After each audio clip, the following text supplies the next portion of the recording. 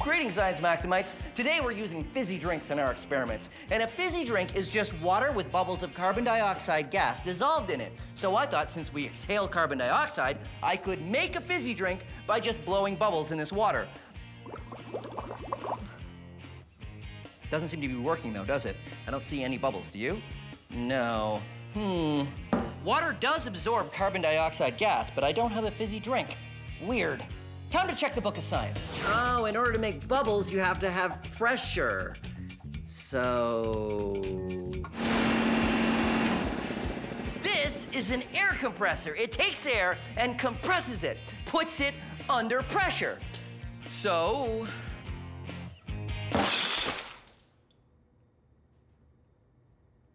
the container needs to be pressurized.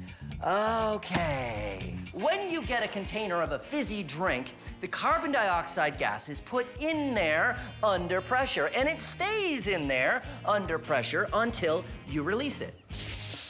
That's the sound of the pressure being released. And when it is released, the carbon dioxide gas starts to expand. And when it expands, it creates bubbles. And that's what makes your fizzy drink.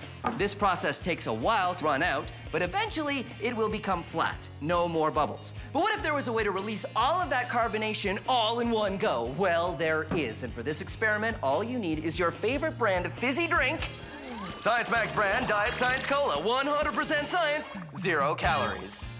And your favorite candy, like these Science Experiments. All the minty flavor that comes from pure science. So, all you need to do is open this up, take one of these, and put it in here with an adult's permission because it can get kind of messy. Whoa! What's going on here is all of the carbonation that was in the bottle is now being released much more rapidly than it would have been before. Now, why does this happen? Well, if you look at a carbonated beverage, you'll see that the bubbles don't come from everywhere. They come from the inside of the glass, or in this case, a lot are coming from the straw. And that's because the carbon dioxide bubbles like to find a little imperfection, something to hold on to in order to expand and bubble out. And a candy, such as this, has a ton of little tiny microscopic imperfections. So when you drop it in, there's a lot more places for the bubbles to attach, and that makes the carbonation happen a lot quicker. But remember, this is not a chemical reaction. It all has to do with carbonation. It's good luck if you catch one.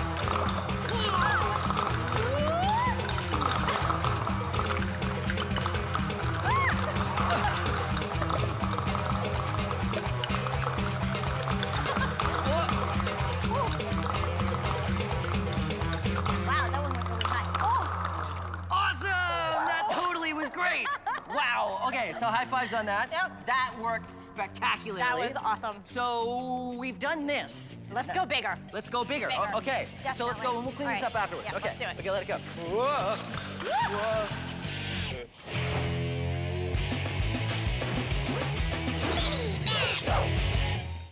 This is a balloon, and this is an orange. When you put them together, a chemical reaction happens. How'd you go in there for a minute, didn't I? No?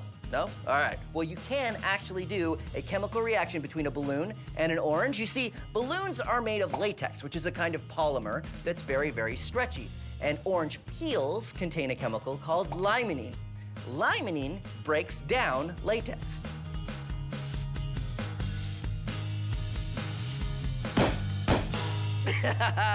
So, we have 3 questions. The first is, why does this happen? Well, like I said, it's all chemistry. You see, balloons are made of polymers, chains of molecules held together by chemical bonds. A limonene molecule attacks those bonds. Nom nom nom, nom nom nom, nom nom nom, delicious. And breaks it, that separates the polymers, and that pops the balloon. But remember, it only works with natural latex. So make sure you're using natural latex balloons. Second question, why do they call it limonene when it's in orange peels? I mean, yes, it's in lime peels and lemon peels, but the chemical itself, smells like oranges. They should call it orangeine or citrus fruitinide or... Anyway, third question, should we max it out? Of course we should, come on. 200 balloons versus 2 bottles of limonene. Ready? Go!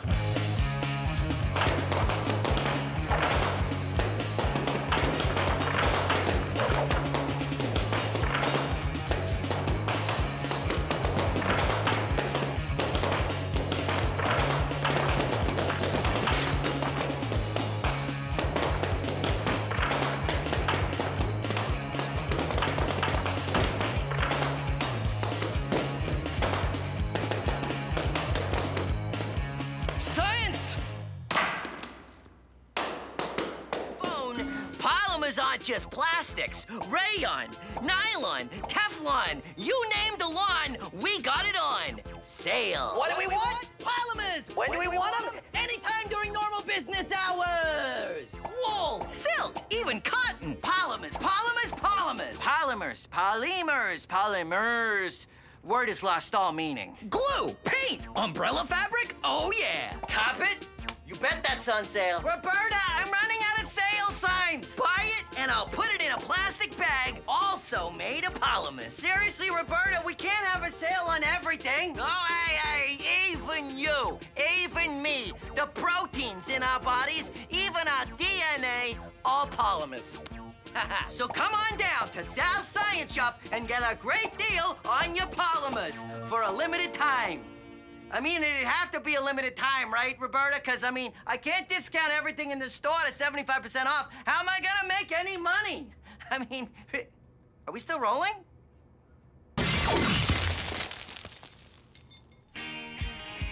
100 different kinds of slime. Yes, it's gonna be so much fun, but we're not gonna make 100 today. Yeah, I know. We're just gonna do our top favorites. Yeah, it's gonna be super great. All right, what are we starting with? So our first slime we're starting with today is some really cool molding slime. Now this slime, actually, if you leave it out overnight, it'll harden and you can make an imprint of whatever you like. So here, we made an imprint of our little tool there. So we're gonna look at a little bit more liquidy slime, starting with this one over here, which I believe you already know about. This is cornstarch mud. Exactly. You hold this. Sounds I'm gonna good. hold this and we're gonna try pouring it. Whoa, Whoa. So, see, it's like a liquid, but then if you do it fast, it's like a solid. All right, what's next? Over here, we have some other really awesome types of slime. So right over here, we have some crunchy slime. Crunchy slime? Exactly. Why is it crunchy? Now it's crunchy because we've actually added a few beads inside of it to make it crunchy. So this is some really cool, awesome slime. Here, you take half. And you can feel the beads as you get to stretch it out. It's so cool. This one is a little harder to clean. Exactly. I'll just do that. All right, so what's next? So next we have some really cool glow-in-the-dark slime. Glow-in-the-dark slime? Yeah, it's so awesome. Ooh, look at how much it glows. That glows a lot. That's super glowy slime. So to do the different kinds of slime, we need the polymer. Yes. And then the thing that sticks the polymers together. Exactly. So the glue is the polymer. Glue is the polymer. And the starch is the thing that bonds it. Yes. Uh-huh. Very cool. And then you put the thing in that makes it the kind of slime. Yes, right before you add the bonding component, because if we keep adding stuff after it's already made, it unfortunately won't be able to take it. So we add our powder before we add our starch in this situation. Should we go on to the next thing? Yeah, let's move on to more slime! Being a chef is my absolute passion, and cooking up science recipes is my specialty. I'm Buster Beaker, and this is Cooking with Science. Strange. The spoon is no sharper than it was before. Oh, hello. Welcome to Cooking with Science. I'm Buster Beaker, and today we're cooking with coal. Today we're going to learn how to make a drink cool. Look at this bottle of lemonade. It's warm right now and not very refreshing. So what's the best way to cool this down? We put it in ice, right? But did you know there's an even better recipe than ice? You can make ice colder. It's true. All you need to do is add salt. I've got a second bowl of ice and a second jug of lemonade, and I've got 2 digital thermometers. What I'm going to do is add salt to this bowl. What the salt does is starts to melt the ice, and that actually consumes heat. This is called an endothermic reaction, and it absorbs heat, which makes the ice colder. And as you can see, this bowl of ice still sitting at around 0 degrees Celsius, but this bowl, -8 and falling. Wow. So there you have it, making something even colder than ice would normally make it. That is a way to make a refreshing glass of lemonade. I'm Buster Beaker, and thank you for joining me on Cooking with Science. Oh.